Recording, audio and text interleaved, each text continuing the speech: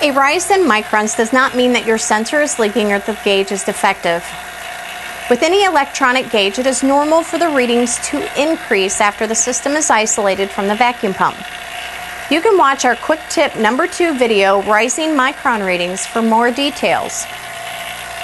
This video will show you how to ensure your sensor is not leaking and to make sure your vacuum gauge is working properly.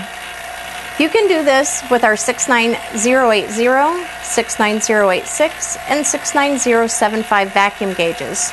I will be using a manifold tree with a ball valve, a 69086 digital vacuum gauge, and I'll be testing it against our certified 69060 LED vacuum gauge.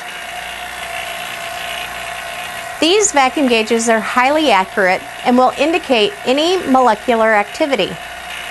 Even if you're running straight off a vacuum pump like I am, there is still water vapor, possible contaminations in the oil, and molecules from the interior of the pump. There will also be outgassing of the rubber hoses or even from the ball valve or isolation valve. When hooking up directly to your pump, you should always use a ball valve or an isolation valve.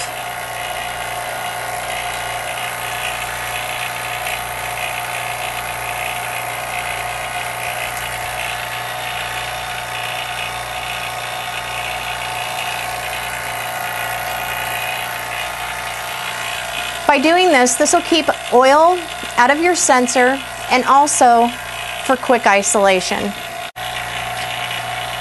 We recommend running your pump for 15 minutes or more. What we're going to be looking for is rate of rise. Run the pump with the ball valve or isolation valve in the open position.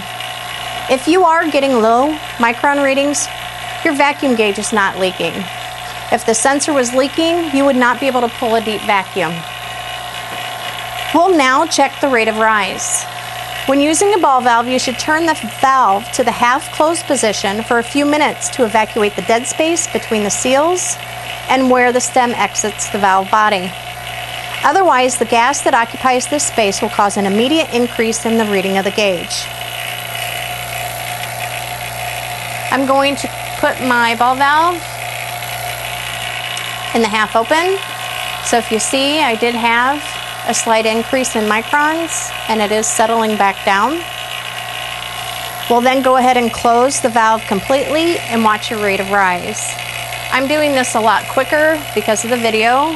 You would let it run for a couple minutes in between. So now what we're looking for is the rate of rise.